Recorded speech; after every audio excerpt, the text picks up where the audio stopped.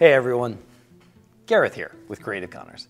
In today's video, I want to answer the skeptical question, why would I use automation? I heard it's complicated, expensive, and sometimes catastrophically difficult. Is it worth it? Yes! No hesitation. Most of the time. There is intrinsic value creatively in automation, and it comes from repeatable motion, which makes it easy to hit the same mark on stage every night. Also, automated machines can be made to move scenery faster than you could, say, pull a rope, and they can also move bigger stuff than you could reasonably move by hand.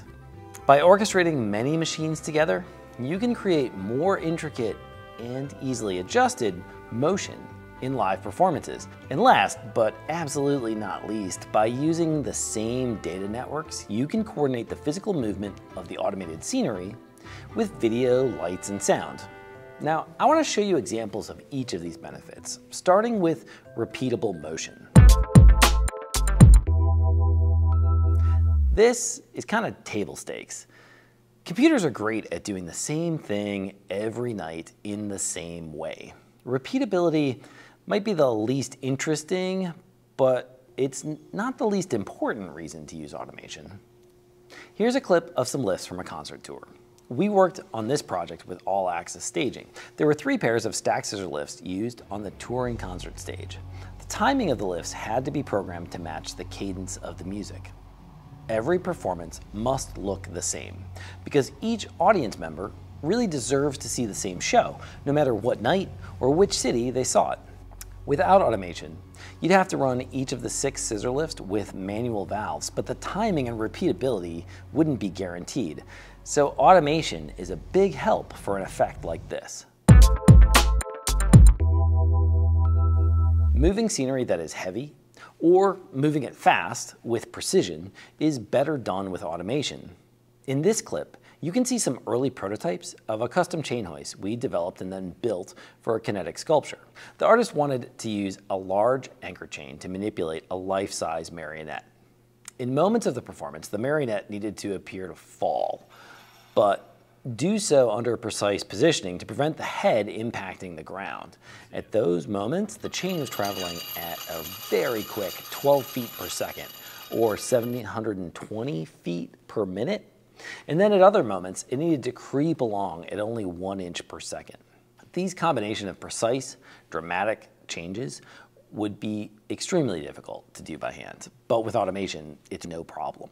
These next 2 clips were both taken at the Old Globe Theater in San Diego. Here you can see large archways composed of several layers moving effortlessly under automated control. Moving this much mass on stage is possible to do by hand, but it would require a bunch of people and rehearsal time to do it in unison like this. Here, a large revolve is turning a skeletal house in plain view. Not only is this a lot of mass to turn, but there's no masking here to hide stagehands if you tried to spin it by hand. However, there is enough room to stash a motor inside that deck and automate it.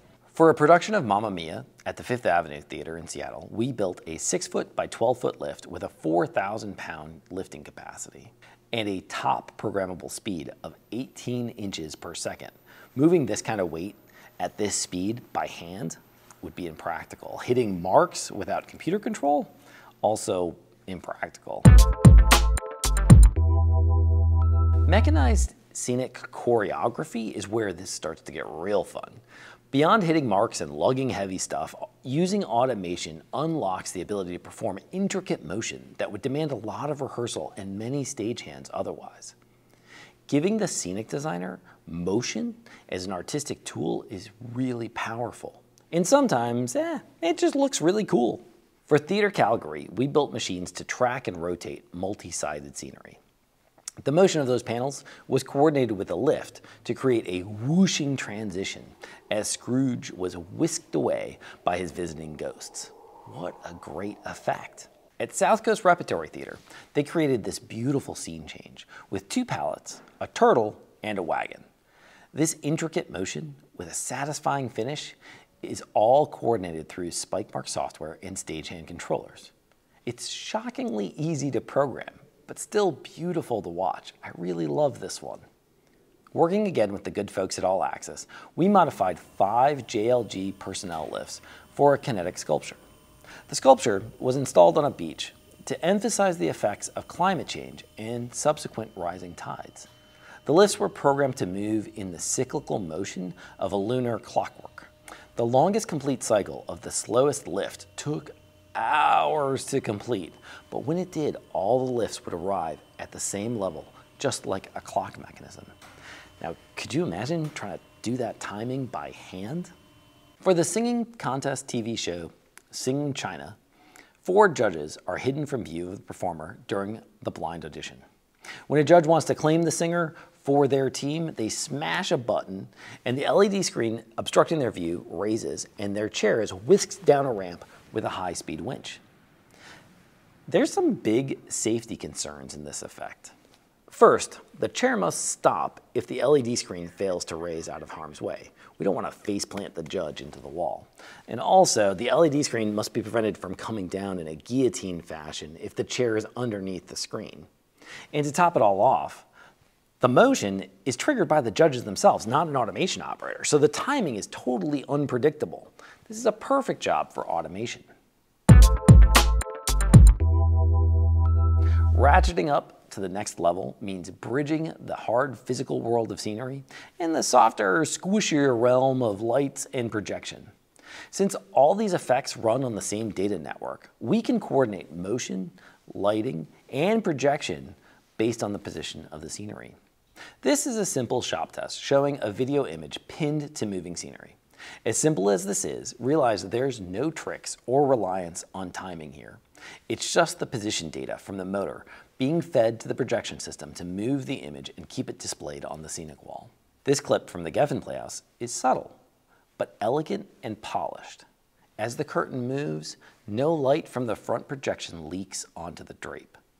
The mask of the video is moving in sync with the motion of the curtain. Now, would you have to automate this? Probably not. But if you already have the tools in your arsenal, it's a great way to level up the production value. Another example from the Geffen, where the video image from the projector stays pinned onto the moving scenery, and at the end of the move, a trigger can be sent to the lighting system to finish the transition. This is another subtle but effective use of tying the lighting, projection, and automation systems together over the same network. These last 2 clips show the same technique of mapping video onto moving scenery, but here, with multiple rotating elements, the effect is magnified. These periactos have a prismatic effect and look almost hollow at times. Very cool. Here, a revolve and donut are used to reveal a new car model. Between the motion in the video, the movement in the wall, and the counter rotation of the car, you really get drawn into the excitement. Such a great effect. Okay, let's wrap it up. The examples today span from those simple but important use of automation to ensure the consistency in the performance night after night, to the artistic integration of motion and projection. They show that automation is just one more tool we can use to tell a story in live performance. Hopefully these examples inspire some curiosity about how to implement automation on your next show. Thanks so much for watching. See you next time.